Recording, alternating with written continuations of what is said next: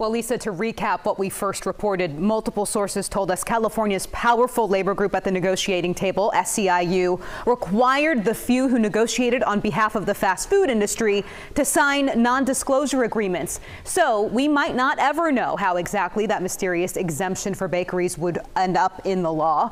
What we've learned is Democratic lawmakers who first claimed they were involved in the legislation are now saying they were never in those final negotiations, while Republicans continue their calls for an investigation. Questions consuming the state capitol Thursday after KCRA 3 first reported non-disclosure agreements were used in the making of California's landmark fast food minimum wage law. On this NDA, the non-disclosure agreements, that is egregious. That's corrupt. That is, everybody should be having a visceral reaction to that in their gut, that this is not how American government works. Republican state lawmakers pressuring Governor Gavin Newsom to release records related to the negotiations. I think everyone's concerned. Lawmakers on both sides of the aisle say they were left out of the final negotiations, leaving it all up to the governor to oversee.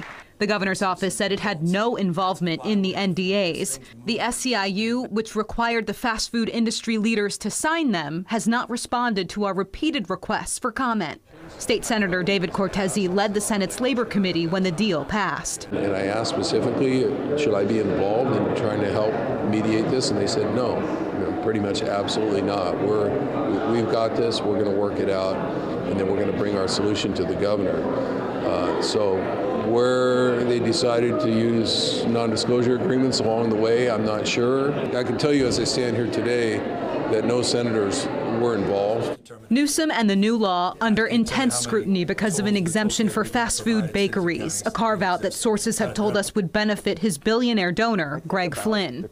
But experts note the bigger issue is keeping the public legally in the dark about how it all happened. You know, the use of non-disclosure agreements in government is typically frowned upon at all levels of government because of the need for transparency. We're dealing with public money, we're dealing with the public trust. This isn't partisan. This is good government. You know, this should be a bipartisan thing, that we ensure this stuff isn't going on and that we put an end to it. Now, we also asked legislative leaders to comment here. Senate Pro Tem Mike McGuire told us he's never been involved in a negotiation that included NDAs and does not see the need for them. We are still waiting to hear back from Speaker of the Assembly, Robert Rivas. And I know you asked him this yesterday, but has the governor said if he was aware of the NDAs? No. We keep asking him and his office if they were aware the NDAs that were used, if they were aware of the NDAs being used, and if the governor is actually okay with their use in the crafting of public policy that affects Californians. We're still not getting straight answers to any of those questions at this point. Okay, still a lot of ground to cover here. We'll stay on top of it, and thanks for keeping us up to date, Ashley.